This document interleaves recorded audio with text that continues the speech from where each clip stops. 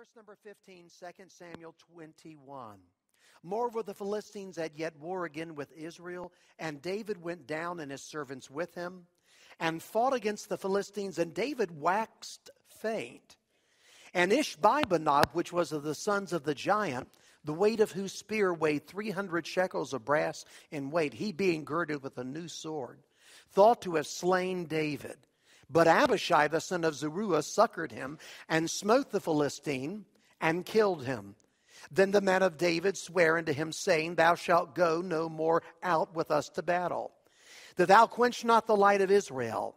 And it came to pass after this, that there was again a battle with the Philistines at Gob. Then Sibbecai the Hushathite slew Saph, which was of the sons of the giant. And there was again a battle in Gab with the Philistines, where Elhanan the son of Jehoiarjim, a Bethlehemite, slew the brother of Goliath the Gittite, the staff of whose spear was like a weaver's beam. And there was yet a battle in Gath, where was a man of great stature that had on every hand 6 fingers, and on every foot 6 toes, 24 in number, and he also was born of the giant. And when he defied Israel, Jonathan the son of Shimeah, the brother of David, slew him. These 4 were born of the giant in Gath, and fell by the hand of David and by the hand of his servants. Let's go to the Lord in prayer, and then please be seated. Our gracious Lord and Heavenly Father, how we thank you for everyone that's gathered together here. We thank you for Liberty Baptist Church, and we thank you for the great work that has been done for these well over 3 decades, now approaching 4 decades of dedicated service unto Thee. Lord, we praise you for leading Brother David Tice to this place for such a time as this. On this evening, Lord, as we begin this meeting, at least from our part of it, we pray for help from the Holy Spirit, the very unction, the function for the message.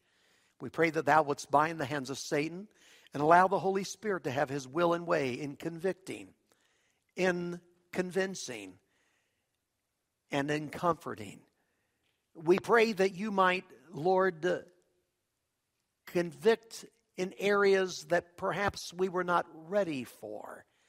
We pray that you will deal with what we have already premeditated about that needs to be dealt with, but those things that we've not been thinking about. We pray, therefore, with the psalmist, search me, see if there be any wicked way in me, the least propensity or leaning toward, that it might be nipped in the bud and dealt with tonight, thoroughly and throughly. We thank you, Lord, for the wonderful gift of salvation through Jesus and the blood that you shed and the resurrected life of Jesus. And it's through that blood and that resurrected life that we come boldly before the throne of grace, and we ask you in this meeting, in this Church of Flame meeting, that thou wouldst revive us again, that thy people may rejoice in thee. We'll be careful to give you praise and glory in Jesus' name and for Christ's sake. Amen. You may be seated, please.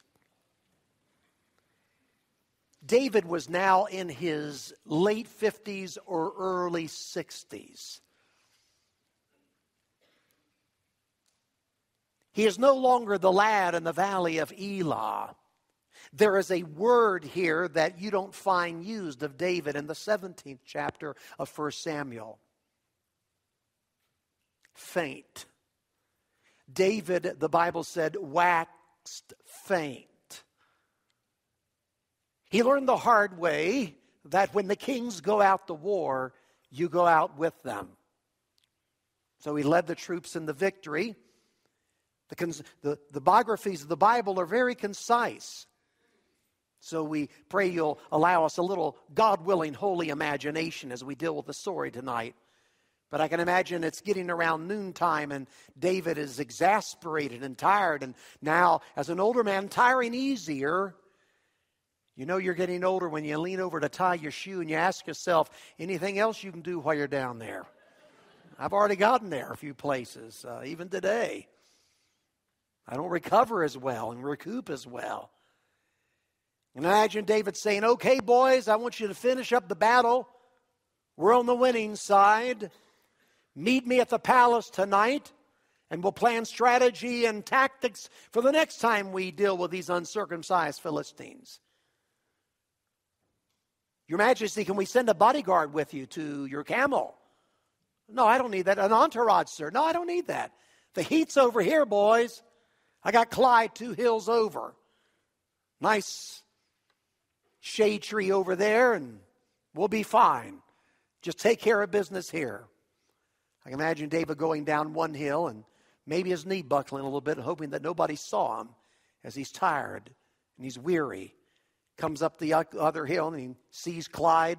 That's his camel. Well, imagination. I'll name it what I want to, I guess. So he sees Clyde over there, and he sees that animal sack full of Bethlehem spring water from the well. His favorite. Can't wait to get some of that water. And he gets over there, and before he mounts up on old Clyde, he grabs that water sack and he begins to squirt it into his mouth. You ever been so thirsty the water just comes down both sides of your face? And I can see David as he's drinking that water, and he suddenly hears a voice behind him. David! He knows a couple of things. Number one, that's not somebody that's under his dominion and kingdom. It's not your majesty. It's not King David. It's simply David. He knows another thing, that this is a man with an attitude.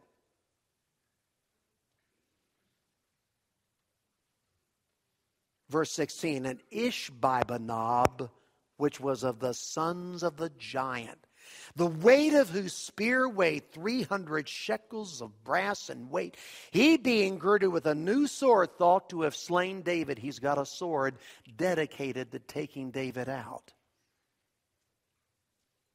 When the boys are reared up in Israel, if they're anything like boys when I was a boy growing up, they played war games. Played World War II when we were kids, and somebody would say, I'm Douglas MacArthur. Somebody else would say, I'm Dwight David Eisenhower. Somebody else would say, I'm General George Patton. We play the Civil War, and somebody would say, I'm Stonewall Jackson, or I'm Robert E. Lee, I'm Jeb Stuart. Now, where I was reared up in Central Florida, it was a little hard to get boys to play Yankees, but we would finally find some New York immigrants, and they'd be William Tecumseh Sherman or Ulysses S. Grant. And we sometimes even rewrote history a little bit. But we were boys and we were playing war games. We'd play cowboys and Indians. Can you imagine? I can imagine these young Israelites saying, I'm King David. Where's the next giant? The boys in Israel grew up wanting to be like King David, their hero. Now, in Philistia, it was another story. They didn't grow up wanting to be like King David. They grew up wanting to kill King David, especially if you were the son of the giant, as the Bible said there in verse 16. The giant being Goliath of Gath, who stood at 10 feet tall, whom David took out in his youth. A man who had a spearhead he could wield, that the spearhead alone weighed 16 to 21 pounds. This is somebody that could hurt you. They could tear your head off and stuff it down your neck. This is a bad guy. David took him out. He went into the giant killing business. And now there's a young man that is stalking David. A young man that's watching his every step, waiting to get him in this alone moment. His name is Ishbi-benob, the sons of the giant. I mean, even his name sounds a little awesome, doesn't it? Ishbi-benob. I mean, it almost sounds like one of our professional basketball players, Kareem Abdul-Jabbar, Shaquille O'Neal, Hakeem Olajuwon, and playing center for Philistia, Ishbi-benob, Ishbi-benob.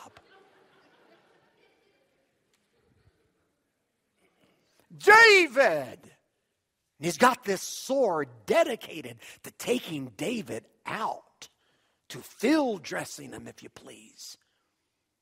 David slowly begins to turn around, and then he sees him, and there he stands. Ishbi-benob, with his brand new sword drawn, glittering in the Mideastern sun. Hello! My name is Ishbibanob. You killed my father. Prepare to die. You can't make this stuff up. There's even a six-finger dude in this story. Yes, sir, buddy. Hello, my name is Ishbibanob. You killed my father. Prepare to die. So what does David say? You talking to me? No.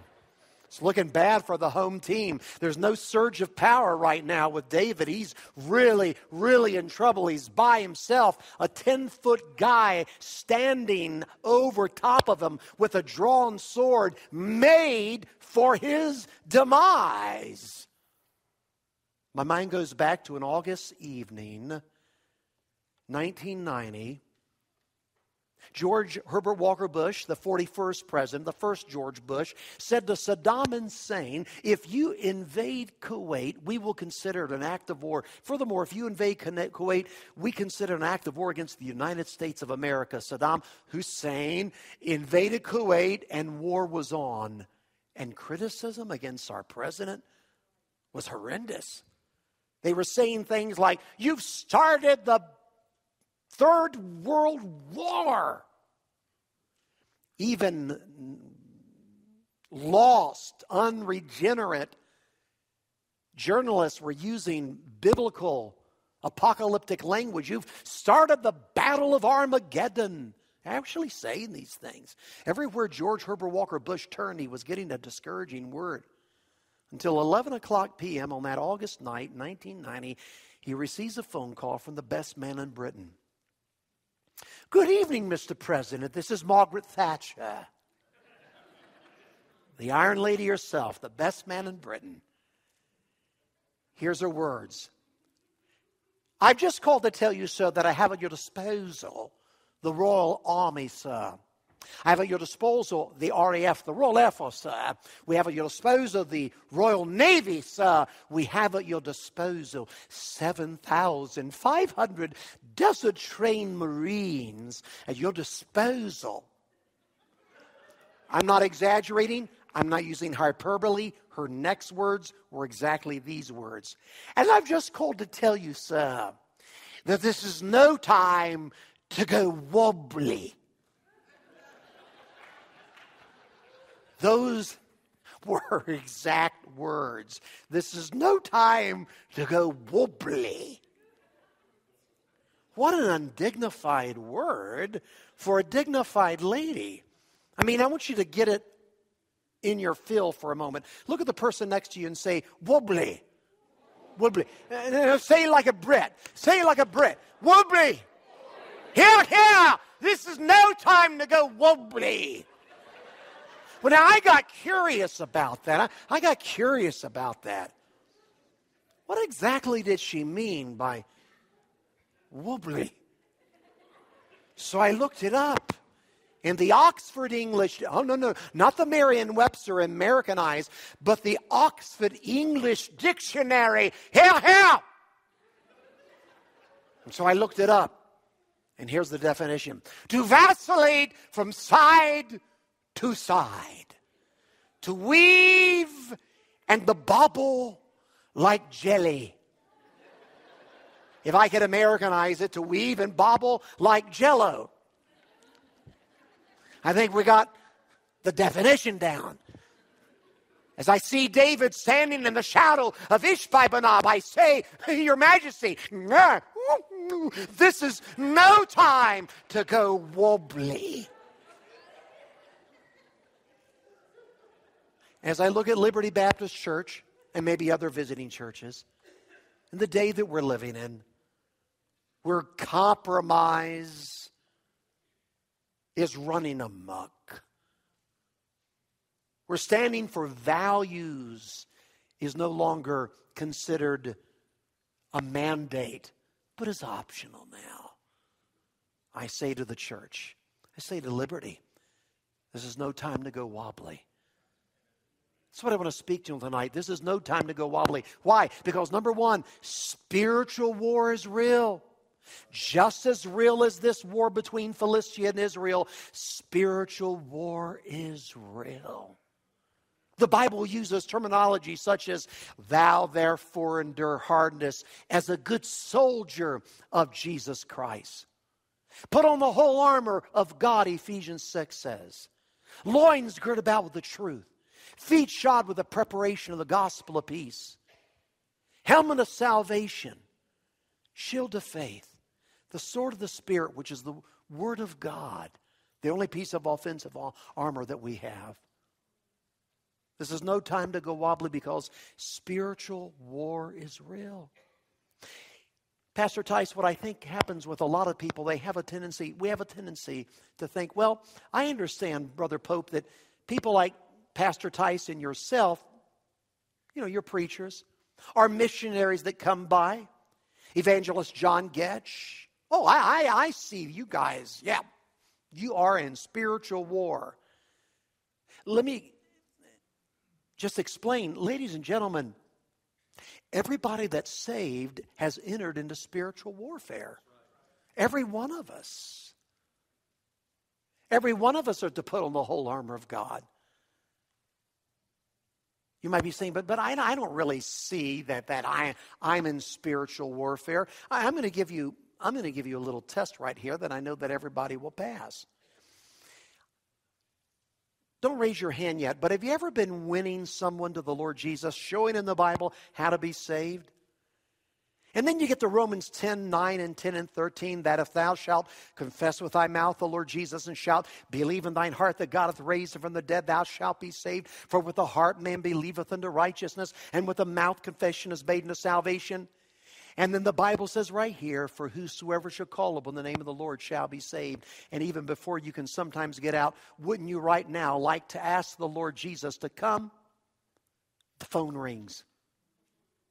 The baby cries. Somebody comes to the door. Interference has come. Has anybody ever been there? Raise your hand if you have. Now, here's what I'd like for you to do. Just kind of raise your hand again. Look around. Look around. Look around. Okay, you're not by yourself. Okay, isn't that coincidental that all of us who have ever been witnessing have had that experience? Do you think that that's coincidental? Not on your life. I give God praise and thanks for a group of men that for 29 years have been praying the price 1 hour a day.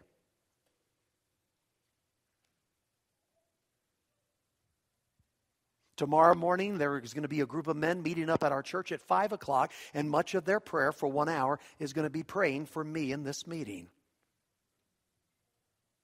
By the way, Paul said, praying always with all prayer and supplication, and for me that utterance may be given. Pastor Tice, Paul was saying, if you don't pray for me, I can't preach effectively. And for me that utterance may be given. He reaffirmed that in Colossians, that he'd have that spirit or that word of utterance, that if you would effectually, that you pray for me to have that speech. Here is one of the number one things that is told me by our men who learn how to pray the price. Brother Pope, I was about to break through in prayer. I mean, I'd really gotten to the point where I could sense the manifested presence of God, and I was asking God for things. I mean, I was ready to see mountains moved and lives changed. And while I was in the midst of the most holy prayer time I've ever had in my life, the most ungodly thought came out of nowhere to my mind. The most vulgar thought came to my mind out of nowhere. And I'm not going to get you to raise your hand. Have you ever been there? By the way, if you haven't, don't be surprised if you learn how to really get a hold of the horns of the altar and pray. Things like that don't happen. The Bible speaks of fiery darts. Fiery darts in the first century of the church were used by countries whenever they could not break through a stronghold, when they couldn't break through the fortress. When they couldn't get through the barricade, then they would have oil-tipped arrows, and they would shoot those flaming arrows over the parapet to burn them out from the inside out. Those were fiery darts. I'm not going to go into a whole sideline here, but Jesus said, I saw Satan falling as lightning. That's interesting. Lightning. Remember, Benjamin Franklin was flying a kite and he had a string. At the bottom of the string was this key, and lightning hit the kite, traveled down the string, and gave him a little charge there at the key. I remember Franklin. I remember reading about that, okay? When you talk to people in the medical profession, physiologically, they can actually measure your thought life. Because if they were to show you in a computer, they could show you in your brain with these electrodes all hooked up. When you think a thought from point A to point B, there's an electrical impulse. One of the ladies in our church worked in a insane asylum. She actually worked in a hospital, but there was a floor in the hospital dedicated to psychotic people that are freaking out. I actually remember seeing this on the news. This guy was standing in the corner with a samurai sword defending America from Martian invasions. And I mean, he was swinging that samurai going nuts. They put him in the straitjacket, took him into the hospital, and he's ranting and raving about the Martians. They put electrodes in here and put a little electricity into his brain, the muscle there, and all of a sudden, hey, the Martians are coming. Hi, Doc, how are you? Electric shock. He's called the prince of the power of the air. Don't think for a moment. He's not omnipotent, he's not omniscient, but he can carefully aim some fiery darts. But the shield of faith, you watch this, it quenches every fiery dart. So if you have the shield of faith up, if you put on your spiritual clothes, you know, by the way, I'm going to do a parenthetical here. You know what we have in the church today? A lot of spiritual streakers. Remember streakers? They'd show up at ball games in their birthday suit, and they'd run across the field and defile everyone. And you're sitting there thinking, boy, those are wicked people. And not only that, stupid. Can you imagine anybody leaving their house with their clothes off? Can you imagine getting up and leaving your house without your spiritual clothes on? You have no way of being a match against the powers of darkness if you're not prepared. We're in spiritual warfare. And the reason there's so many fatalities is because people do not believe they're in spiritual warfare.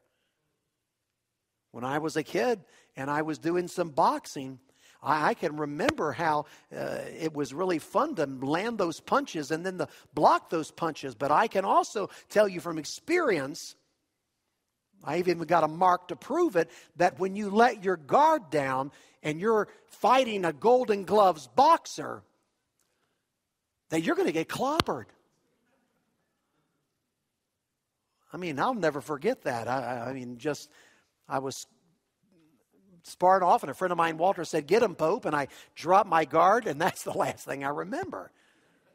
Well, I do remember a little bit more. I remember on the floor, and I was getting up, and the world was spinning. I let my guard down. Boom. This is no time to go wobbly, because spiritual war is real. And people are going around with their guard down.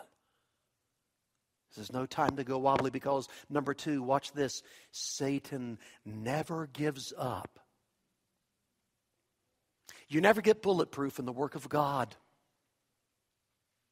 Look in our text here, 2 Samuel 21, verse number 15. Moreover, the Philistines had yet war again with Israel. Verse 18, and it came to pass after this that there was again a battle with the Philistines at Gob. Verse number 19, and there was again a battle in Gob. Verse number 20, and there was yet a battle in Gath. He kept coming back. The Philistines, kept coming back. In Luke chapter 4, we see that the devil tempted Jesus in 3 unique temptations. And then the Bible says that he, Satan, departed from him, Jesus, for a season. You understand, when it says for a season, that meant for a time, meaning he was coming back. He haunted and taunted Jesus all the way to the cross. I was thinking about this just recently. As we study eschatology, the end times, there's going to be a time when Jesus raptures the church and the tribulation begins. And then at the end of 7 years, the Lord comes back in glory with his saints.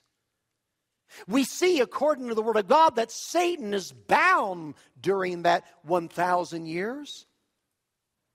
And then Satan is loosed after he's incarcerated in hell. For 1,000 years, he's loosed. And the first thing the devil does is he gets a bunch of people to come after Jesus. Not even 1,000 years in incarceration torments was remedial for the devil. The devil never converts. The devil never becomes a better devil.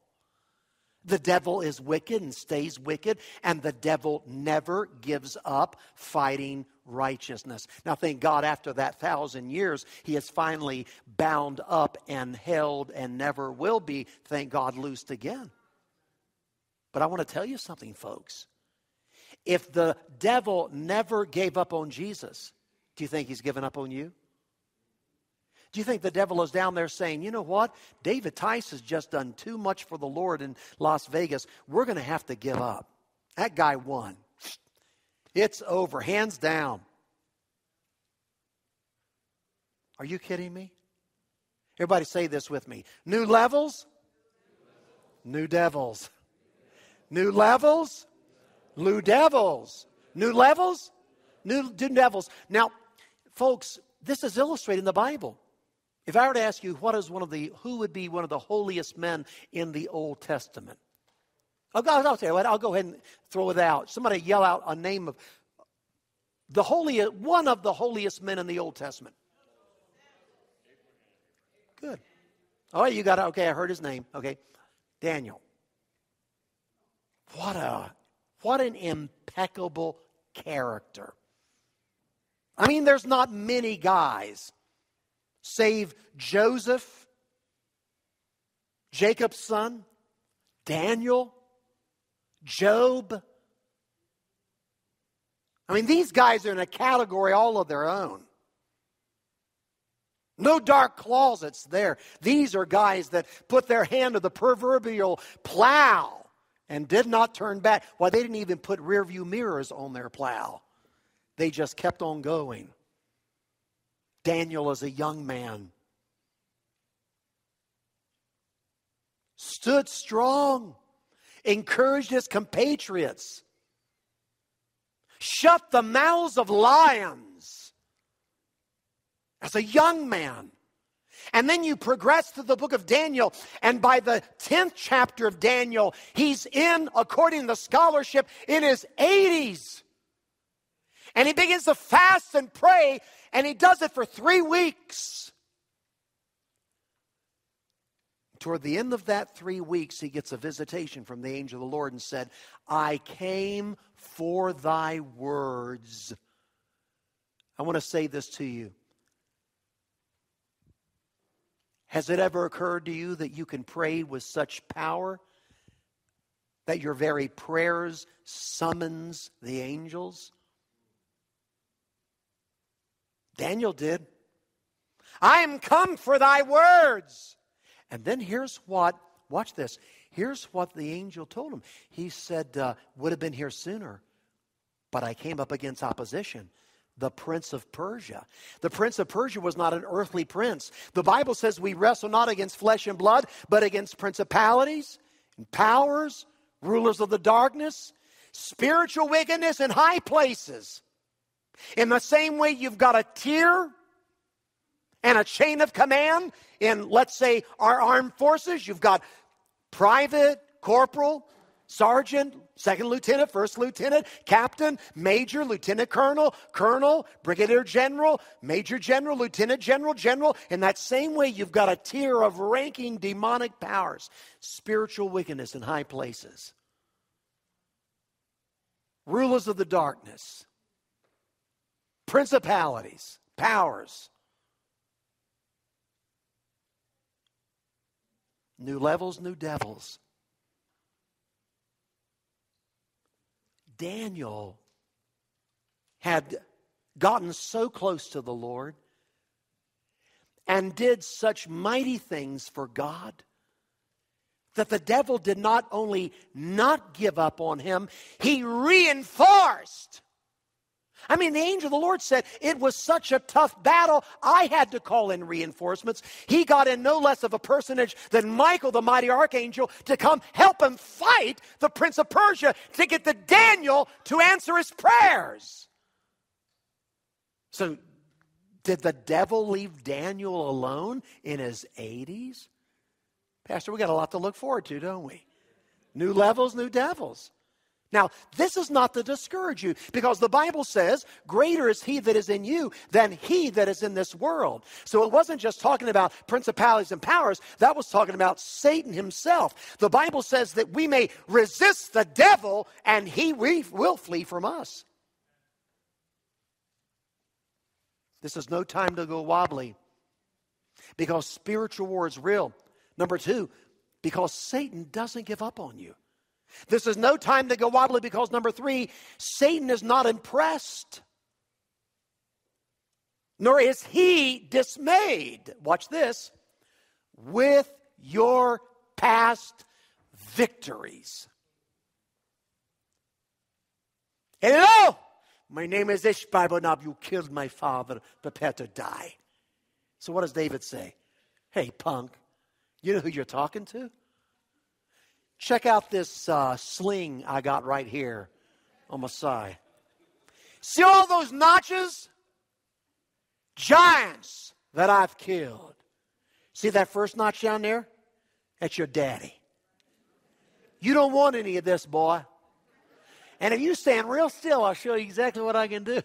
You remember, he's in his late 50s and early 60s, and they didn't have bifocals back in those days.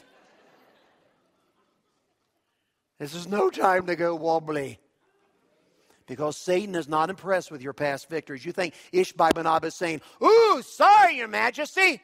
I didn't know you were such a tough guy. Not only is he not a tough guy, he's not as tough as he used to be. The Bible says he was waxing faint. The devil knows our weak spots, doesn't he? The devil knows our weak spots.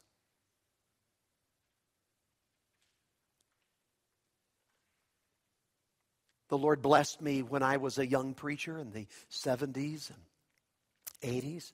I was able to preach in some of the largest, if not the very largest, Sunday schools and churches in America. Here's a sad thing. I still go back to some of those same churches, but they're museums. And everyone tells me what used to, or they'll say, Brother Pope, do you remember when we... I preach a lot of youth camps, and sometimes I'll have some young people from a certain very good church come up to me and say, hey, my brother was here 2 years ago. Our youth group isn't like it was 2 years ago. Boy, 2 years ago, our youth group was so good. Churches are like that sometimes.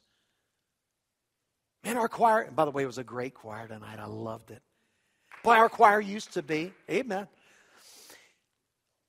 Or our soul winning. Boy, we used to have so many come out. We know we don't have that many come out anymore, but I remember used to, they go out. Or this ministry, this bus ministry here, or this convalescent ministry over here. We were just busting at the seams. We're going great guns, and this is what we used to do. What we used to be.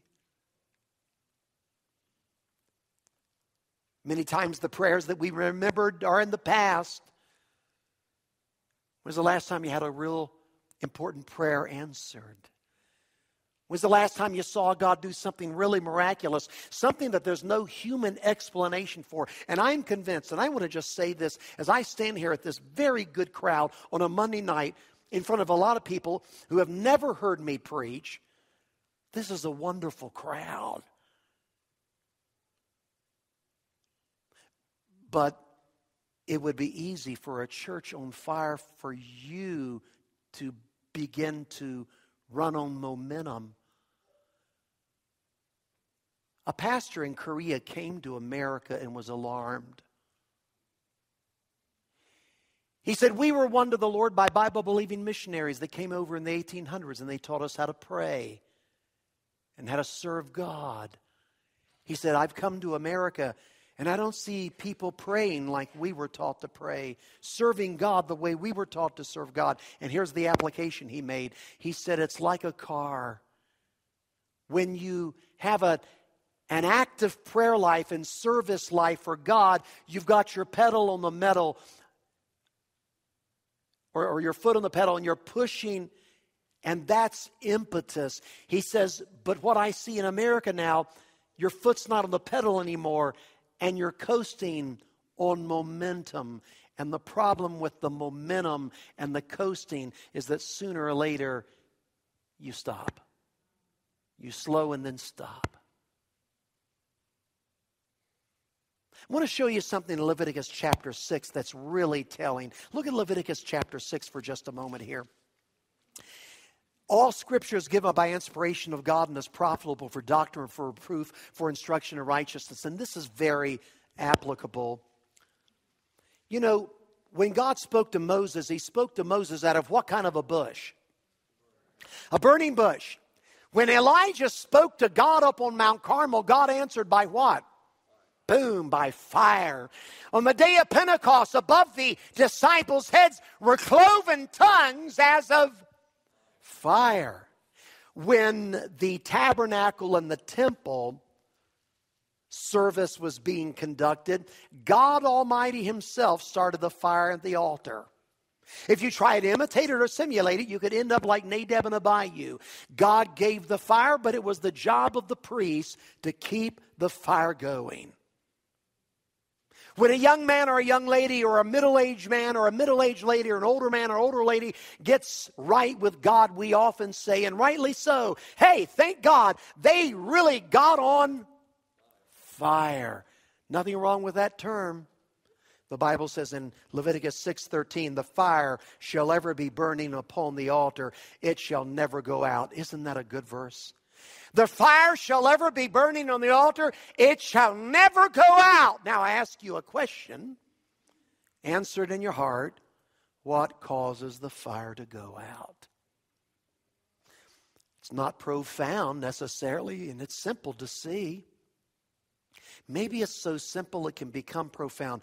It says in verse 10, and the priest shall put on his linen garment, and his linen breeches shall he put upon his flesh, and take up the ashes which the fire hath consumed with the burnt offering on the altar, and he shall put them beside the altar, and he shall put off his garments and put on other garments, and carry forth the ashes without the camp unto a clean place. Watch this. He has to remove the ashes if the fire is going to be kept burning. The ashes can smother the fire. The ashes were yesterday's wood. The ashes were yesterday's fuel. Yesterday that wood was good. But today, yesterday's wood become ashes. And you can't keep the fire going with ashes. And a church doesn't keep going on what God used to do for liberty in 1985 or 1995. We can't live off yesterday, Jesus. It's got to be today, Jesus. We can't live off yesterday's prayers. It needs to be today's prayers. Thank God, praise His holy name for every soul and maybe every one of you that were saved because of the outreach of this church. But we're not going to survive if we live off yesterday's converts. We've got to keep making converts. Isaiah said, how long? He said, till there's no more cities and no more people.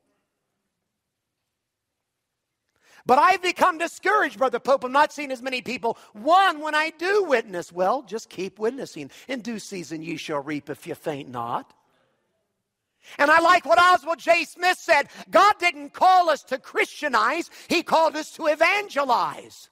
See, God saves the soul. We're the mere witnesses. We don't save anybody. They're not rejecting us. They're rejecting our Savior. He didn't call us to save them. He called us to witness to them, to give the gospel to them. God does the saving. You haven't witnessed to the wrong person. Now, I know how you beat yourself up. I do the same thing, hardly ever, when I witness to somebody and it doesn't come to fruition. Rarely, well, I'm going to rephrase that. I always ask my Lord, what did I do wrong? What did I say wrong? I should have done this. I should have not done that. I put too much pressure on. I didn't put enough pressure on. Don't you worry about how you've done the job. Just do the job. Too many of God's people are doing their witnessing like some would mistakenly do their target practice. Ready, aim, aim, aim, aim, fire! Come on, just fire. I don't know, Brother Pope. I'm getting ready to witness. No, just witness. Oh, I remember I'd be a witness, and I'd witness at the drop of the hat. I'd never go out of the house without some tracts. I wouldn't go through the grocery store without leaving a tract. I wouldn't go to that little tube in the bank without shooting a tract. New neighbors would move in, but every time a new neighbor would move in, I witnessed to him. Every time I could for visitation, I was there. But Brother Pope, I got tired. And haven't I done my job? I mean, it'd be easy for David to say, Lord, I've killed enough giants. Now look at this. I'm 60 years old, and look at this. Another giant? You got to be kidding me. Haven't I earned the right not to be bugged by these people? This is no time to go wobbly, because Satan is not dismantled. He is not dismayed. He is not put off by your past victories. He's not afraid of what you used to do for God. Your reputation doesn't have him quaking in his boots. This is no time to go wobbly, because, watch this, it's time for another generation to step up. I love what is said here, verse 17. Very concise. Ishbi-benob has the sword, but Abishai the son of Zeruiah succored him, smote the Philistine, and killed him. Wow. Evidently, Abishai was trailing David in the shadows as David went to his camel. Ishbi-benob, you killed my father, prepared to die, and he's ready to lay in on David. And suddenly, there's a voice behind Ishbi-benob. Ishbi-benob! And he turns around. And I read in secular Jewish history that Abishai was the greatest swordsman that Israel ever had. He was one of David's mighty men. Abishai, my fight's not with you. It's with your king. And Abishai says, you mean Uncle David? See, Abishai was David's sister's boy. I can imagine David, as he looks at Abishai, he reminisces real quickly when Abishai was a youngster. And his sister and brother-in-law were visiting, and he hears Abishai say, I'm King David on guard. And David says, hey, sis, can I go play with Abishai? Sure, Dave. Hey, Abishai. Yeah, Uncle David. You want Uncle David to teach you how to sword fight? Would you, Uncle David? He said, I sure will. And he grabs a wooden sword, on guard. And after we're through, I'll tell you about Goliath's sword. Would you, Uncle David? I'd be great. He gets older. He becomes David's squire. He becomes David's knight. And finally becomes David's mighty man. Hope you didn't mind, Your Majesty. I just thought maybe you might need a little cover. So I wasn't far, and then I heard the stink over here, and I'm ready to de-stink this thing. Command me, Your Majesty. So what does David say? No, back off, kid. I got him right where I want him. Oh, no. David's in trouble like he's never been before. He might have even been cut already a little bit, and he can't stand up against this huge giant. And I imagine David says, get him, boy. And all of a sudden, Abishai, boy, he's tearing into him. And Ishbi-benob realizes that dynamite comes in small packages. Shboom, shboom, shboom. And finally, I can imagine Abishai saying, Uncle David, remember this one? Hoo-yah! Shboom, da-da-boom, da-da-boom, da-da-boom. And just like his uncle a few years before, he's getting ahead in life. All right. Got it. There's no time to go wobbly because it's time for Abishai or Abishaiette to step up. A telling verse is in Acts chapter 13 and verse number 36. And David served his own generation by the will of God. I was with my friend, Brother Clarence Sexton, recently, and he said, I'm not at the end of the ministry, but I'm at the beginning of the end of the ministry. And after we were through, I said, I never thought about it like that, but I think I'm getting right there too. I said, the way I've likened it, I'm on a relay race, and I've come around the last bend, the last turn. I can see the youngsters up in front of me waiting to take the baton. And now I'm pouring it on to get that baton in Matt's hand or Josh's hand, you see. Or my own boys, Jonathan or Sean, and doing everything I can. Because it's time for Abishai to step up. It's time for David to stay faithful, but it's time for Abishai to step up. This is no time to go wobbly because now is the time. More than ever. Our country never needed the visitation from God more than she needs it now. Our churches never needed an old-fashioned, Holy Ghost, heaven-sent, heartfelt, Jesus-loving, sin-hating, devil-ridding revival like we need right now. This is no time to go wobbly. It's time to put on that whole armor of God. Get serious about giving everything to Jesus and winning souls like we've never won before. Praying prayers that moves mountains. Staying faithful in our marriage and staying faithful to this local New Testament church founded upon Jesus Christ himself. Now, the corporations may fall. Enrons in Houston may tumble. Even Exxons may fall. But the church of the living God shall never fall. It's founded on the rock. It's founded upon Jesus. Now's the time more than ever to get involved in something permanent, even eternal, the church of the living God.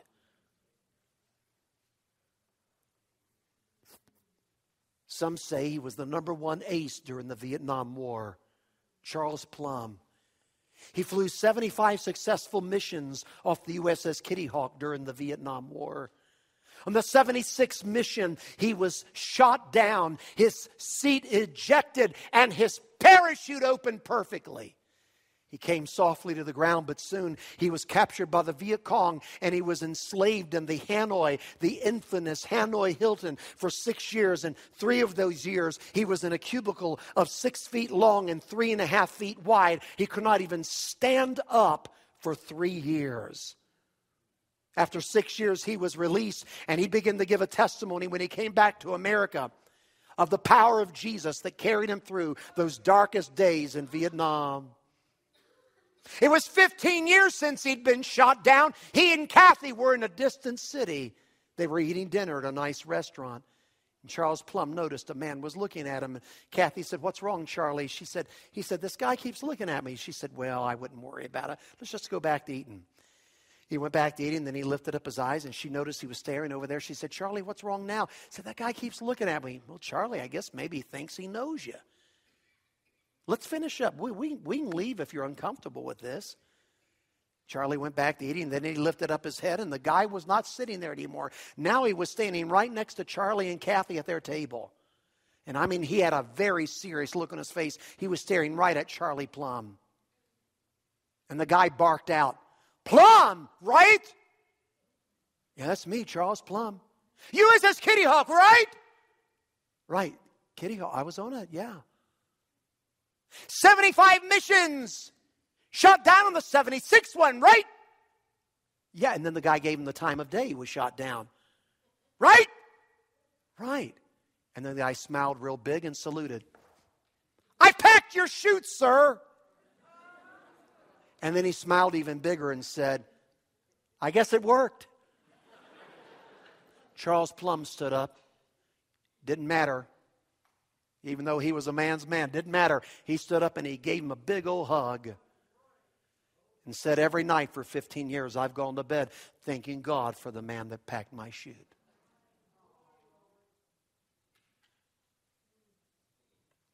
They exchanged phone numbers and addresses. That night, Kathy went off to sleep. Charlie lay there in the dark. Couldn't go to sleep. He kept thinking about that guy. Squared hat, couldn't place him. Bib back, bell bottoms. The times that he must have been saluted by the young man and just maybe returned a salute real quick, but never even looked him in the eye. Thought about the nights that he went to bed in his comfortable officer's quarters, and this guy did this insignificant job of, in the bottom of that ship, that insignificant job of making one insignificant fold after another, packing chutes until the night he packed my chute, Charlie said. It was no longer insignificant then. He said, as God spoke to my heart, he said, hey, Charlie, you remember who packed your chute? He said, I thought about my mama who won me to Jesus. Thought about when I was trying to get away from the Lord in high school, and a good, godly, born-again believing coach helped bring me back to the way of God.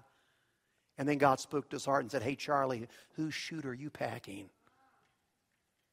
As I came across that true piece of history, I thought about the people that have packed my chute.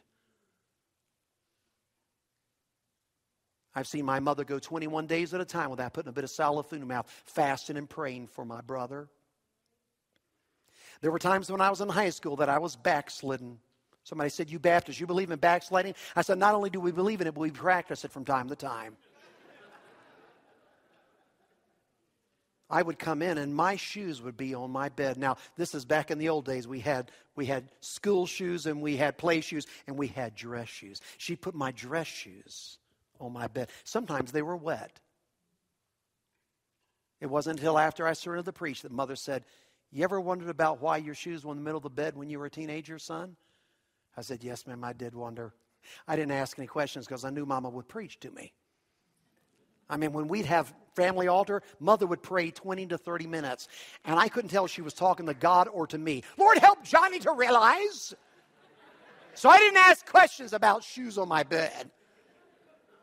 She said, I knew you weren't right with the Lord. I put those shoes up there, your dress shoes, shoes that a preacher would wear. And I said, Lord, he's not right with you, but he needs to be right with you. So go ahead and call him to preach. And I was claiming the verse, how beautiful are the feet of them that preach the gospel. And she'd weep over my shoes. I didn't have a chance. Most Christ-like man I ever knew is my own daddy. He taught us obedience to the unenforceable. Do right when there's nobody around to make you do right. What you do in the dark is who you really are. Isn't that the truth? When you got your computer on late at night, you think God doesn't know what's happening there? You think you're getting away with it because nobody knows but you? What you do in the dark is who you really are. Boy, Dad said, obedience to the unenforceable. Thank God for my sweet wife here who's prayed for me over the years. Never once in over 40 years of marriage ever said, I wish you wouldn't leave, because I've traveled around the country so many times preaching, gone days at a time. Never once ever discouraged me. Go preach the gospel. We're praying for you, Daddy. And tonight, as I've come around that last bend and I'm seeing where my race ends, I'm pouring it on, because I need to pack some chutes before I leave. And tonight, we understand that God used Abishai to save David's life, to fight the giant. David, the great giant killer, had seen his day. But it's not a discouraging thing. He had taught some mighty men to fall in line and pick up the sword and fight the good fight. And you know why it's a good fight of faith, don't you? Because we're on the winning side. Ladies and gentlemen, this is no time to go wobbly.